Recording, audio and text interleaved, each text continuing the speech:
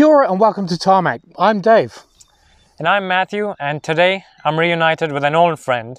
And I'm not talking about Dave, I'm talking about this, the new Ford Ranger Wildtrak, because I drove this exact car on the New Zealand launch. Old friend. Anyway, you're right, this is the next generation Ranger and it is the Wildtrak, so the top of the range, and it is a beauty. Come, let's take a look at this. Okay, so what Ford has done for this next generation Ranger is consult both their American truck division and also all their customers. And what they've developed is something rather special. I'll get to the dimensions and stuff in a minute, but basically straight up front, you'll see that it's an extra, well, I don't know if you will see it, but you'll notice that it's 50 mils wider, so it certainly is more substantial on the road. But as I said, I'll get to more of the dimensions in a minute. Up front here, you've got a more dominant, more straight up nose and also taller riding height, which apparently is good for if you get hit by it if you're a pedestrian. Very dominant grille, as you see here, and with a nice striking mesh front to here, and a much bigger full badge with a nice sneaky little camera below. The thing down here on the side is that it's basically bookended by these C-clamp LED DRLs. You can just see them around here, both sides, and with this being the Wildtrak, LED lights as well. So plenty going on here, and you'll notice up the front here a very small approach angle. So when you're going to go off-road with this, and I hope you do, it's ready and willing and able to do it. Okay, let's get the dimensions out of the way. So in length, it's 5.37 meters. In height, it's 1.88 meters, and in width, 1.91. So it really is quite substantial now, with an extra little bit added on here for the roof rails, which is a Wildtrak sort of exclusive. Again, take a look at these really short overhangs up the front, and this one sits on 18-inch feet, so these nice alloys here. The side vents here are marked up with which engine variant you've got. We've got the bi-turbo, and there is a V6, but again, I'll get to the stuff under the bonnet in a while. Looking further down, you've got these beautiful side steps that make sure that you can get up to load up anything on the top here. Nice big wing mirrors or rear view mirrors here, and also this sort of sporty bar and stuff here.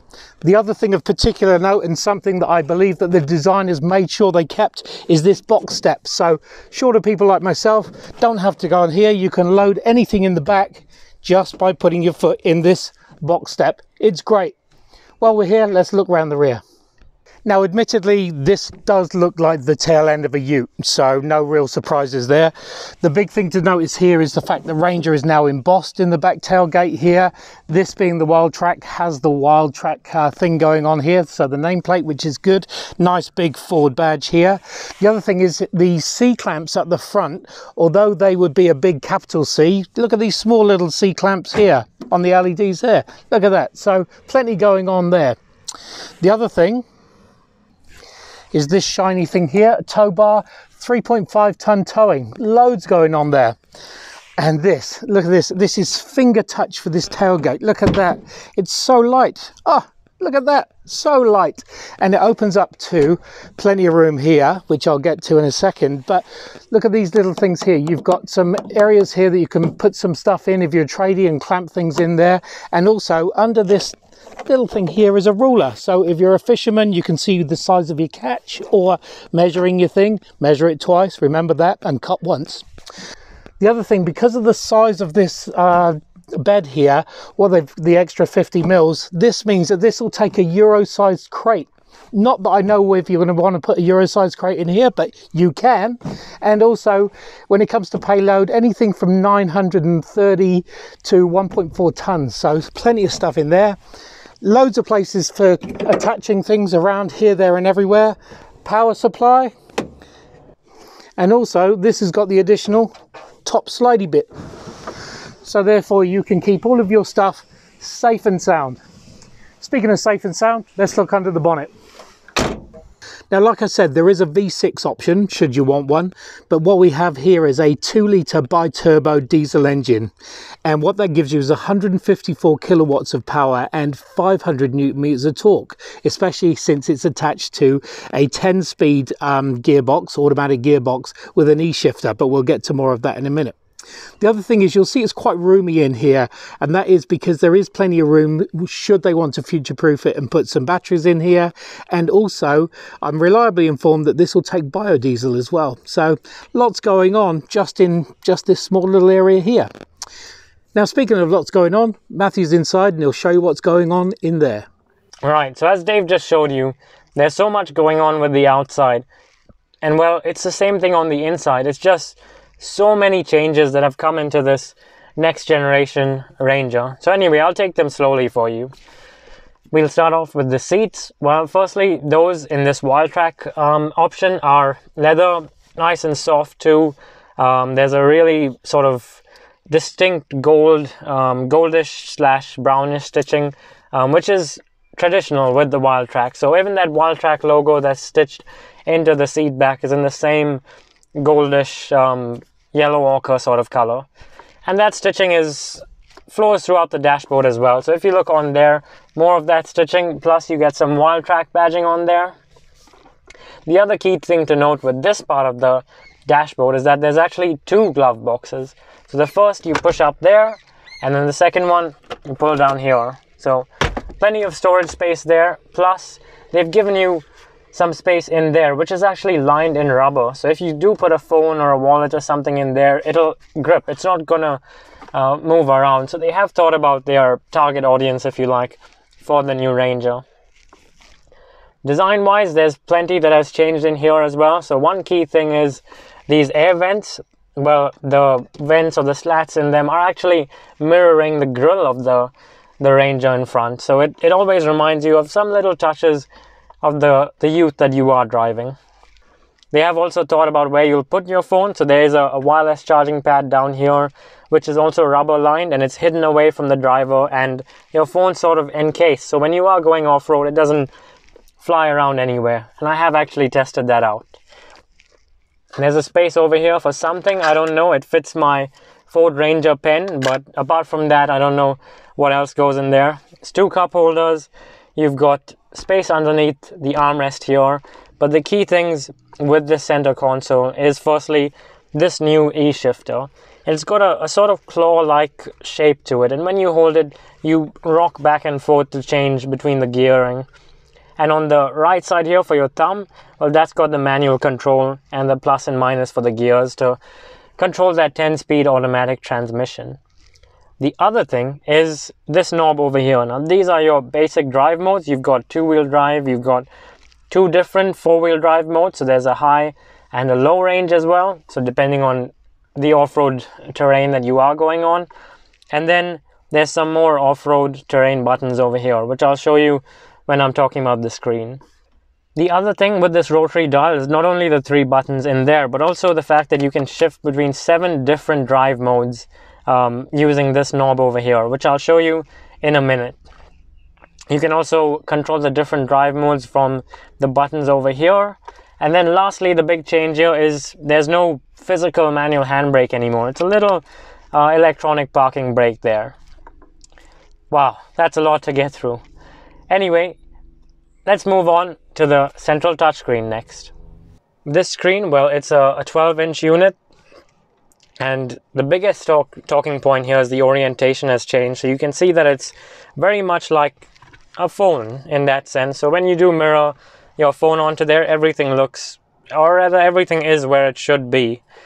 The key things to note here in terms of the orientation are the way the screen is divided up. So firstly, you'll see this top portion here. Well, that sort of changes in terms of what you want to see. So right now I've got the owner's manual on there, but I can actually flick through and look at USB source and choose from the options here to display what I see on the screen up top there. The other thing is this bar around here. You can keep flicking through and look at the different options available to you to highlight up here. And then below you'll see the air conditioning controls. Now the interesting thing is if you do want to carry out something that's not so complex, like changing the temperature or the fan speed, well, there's actually shortcut buttons underneath here for that. So while you are driving, you don't need to take your eyes off the road to operate the air conditioning controls on the screen.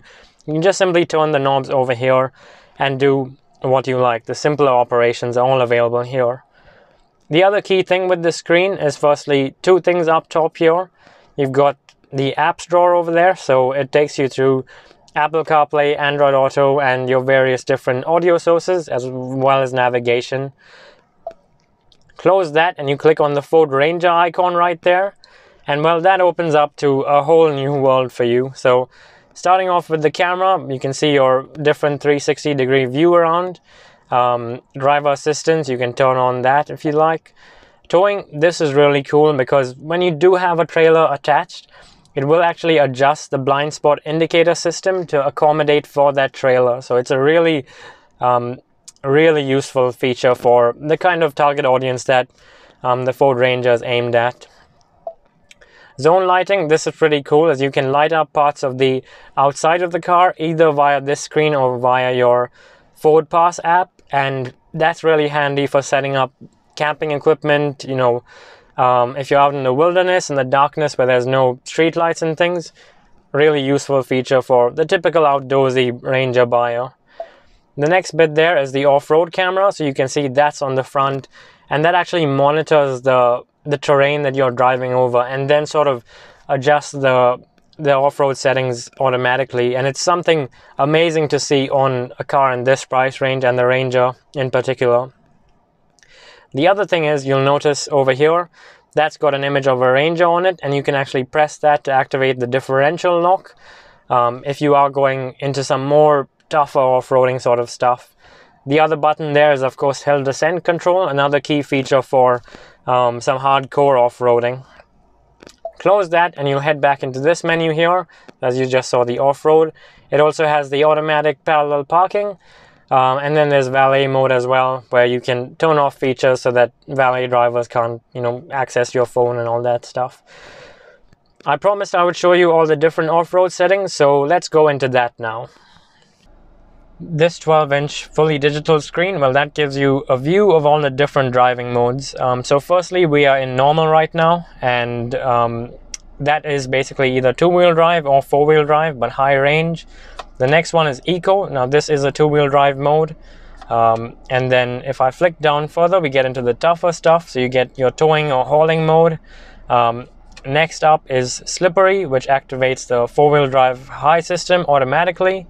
And then if I move next into mud and ruts, and then further down into sand. So you'll see as we get into those last two, the really hardcore off-road modes, you activate not only the four-wheel drive high range system, but also the diff lock. You can see that's turned on, and then the gauges on there have changed as well. So it now shows me my angles both laterally and forward and backward, and then it also shows the system in terms of the four-wheel drive, where the power is going as well. So it does change according to the different sort of modes and the different information that the car thinks you will need. In terms of information, well, there's actually plenty to see in front of the driver here. Starting off with the analog stuff, so you'll see there's a fuel gauge on the right side there, temperature gauge on the left side. Screen in the middle, that of course shows you the rev counter on the left, and then you get a nice big digital speed gauge over there, as well as things like your compass, your direction, and then the gear mode, the range, the automatic headlights. As you can see, there's lots of stuff going on both of these screens, plenty of different information provided to the driver. So if you have a lot of things on your mind, for example, you can actually engage calm mode, so that'll sort of just blank out the infotainment screen to some extent, just to help you keep a clear mind when you're driving after a rough day. So that's pretty thoughtful of Ford too. This steering wheel feels nice and solid. You've got some thumb grips there, and that stitching as well in that gold/yellow ochre color, which is customary with the Wildtrak. The buttons over here, well, on the right side you've got the different buttons that control the options in front of you on the screen there. So if you press those three lines there, you get to flick through the menu to customize that. Below that you've got your audio sources, and on the left side the cruise control as well. So there's a lot of different functionality that's integrated here to make things easy for the driver. Speaking of making things easy for the driver, I know the Ford team have done plenty of research with existing Ranger owners, and that's really translated into the way this drives. So let's go and do that.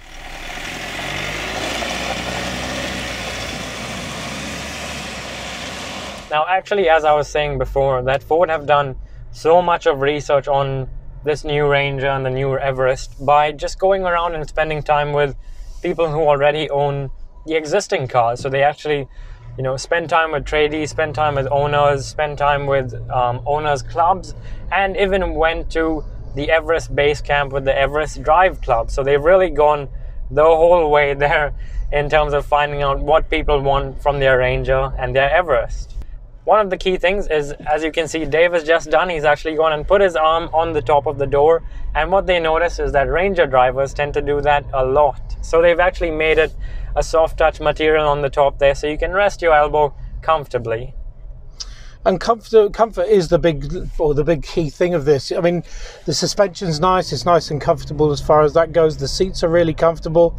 And there's things like, being old school as I am, I like to rest my hand on the gear stick, and that's kind of nice and comfortable as well. It's substantial on your hand there.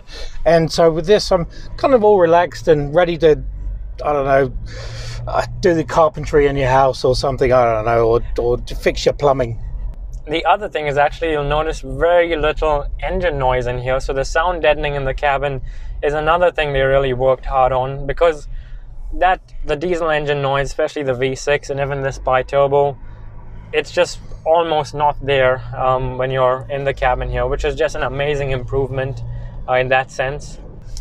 Yeah, we have driven the V6, and the thing with the V6 is there's a lovely whistle, the lovely turbo whistle as you're going along, and that's kind of nice. I can still hear the bi-turbo diesel, sort of the common rail stuff going on. It's not like it's not a diesel, but it is a lot quieter than it's ever been. But then it's also a lot better on the road than it's ever been. It's such a well-planted vehicle.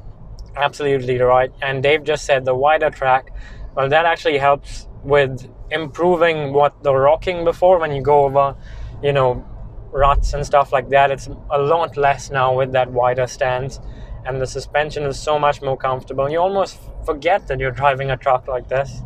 Yeah, it does. I'm not going to use the thin car light because I hate that sort of stuff, but it really is quite normal small passenger vehicle like.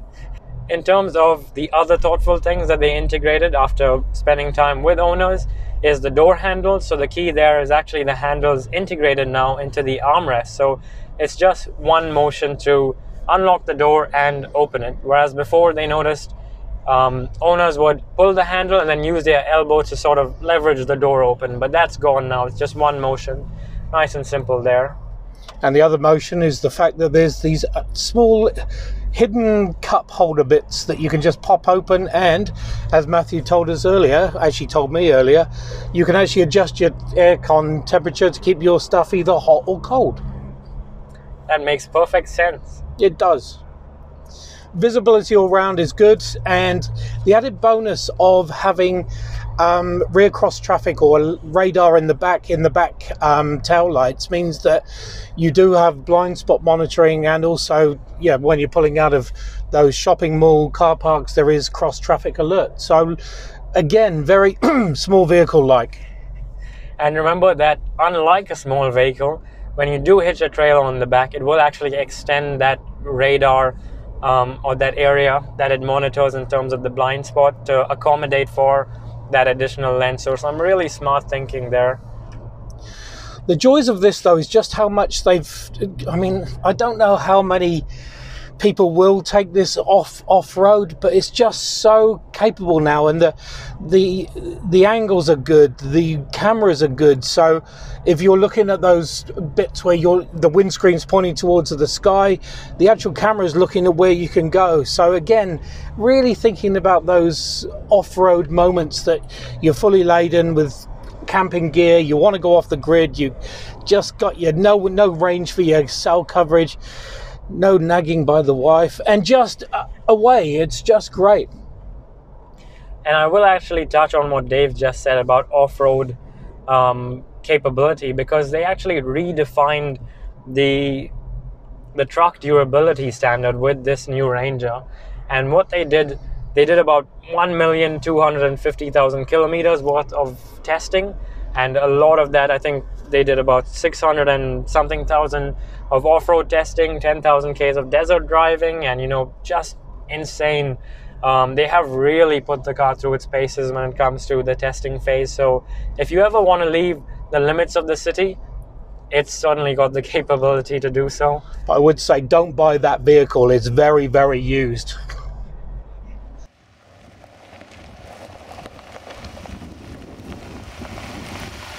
So there you have it. 2 or 3 or 5 generations of people discussing the next generation Ranger. Actually, it is improved. As with every generation, things get better, and this one has got wider, so there is the mixture of both. You'll see the puns that are coming off here. It is a wider track. It's a better planted vehicle. It drives a lot nicer. They've a lot more thought have gone into it as far as the end user has gone. And it's just, it's a blast. It really is. It's the best selling vehicle in New Zealand right now. And this just takes it to a whole new level. It's just absolutely staggering to me how they could make it so much more competent off-road while still being more comfortable for city and normal road driving. How do those two things meet so well? There you go. It's like meeting an old friend. There you go. Thanks for watching. We will be doing more Ford stuff and also everything else going on, really. So make sure you subscribe. Do it now. See you next time.